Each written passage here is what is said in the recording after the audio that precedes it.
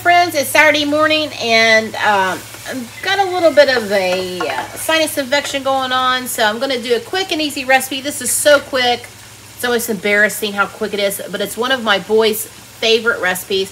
I had some ground beef in the fridge that I need to use up, so I've got that in here. It's 2 pounds of ground beef. I'm going to add some salt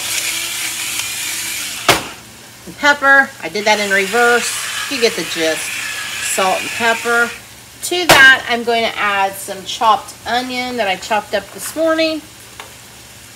Once again, if you don't want it, you can leave it out. Just a little bit for flavor. Also, I have 2 cups of instant rice cooking. This is their favorite meal, burger and rice. So I'm going to give those onions a minute to saute and get soft, and then I'll drain that grease, and I'll come back and show you how to finish fixing this quick Saturday lunch. So we're back, and we've got 2 pounds of ground beef done, and the onions have sauteed. I've drained the grease, but I left just a little bit in there because you want that for that rice. To that, I'm going to add, maybe if I could get it open, probably about a tablespoon of Worcestershire sauce. We're going to add a tablespoon of soy sauce. I told you this was so quick and simple. Give that a quick stir.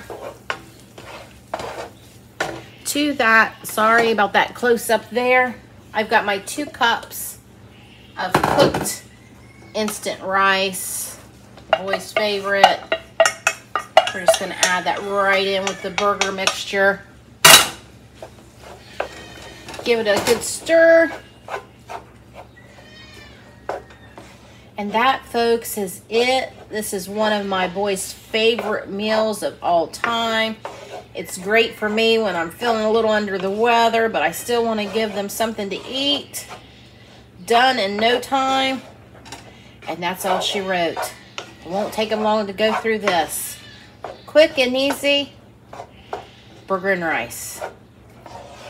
All right, friends, have a great day, and I will talk to you soon. Thanks for stopping by.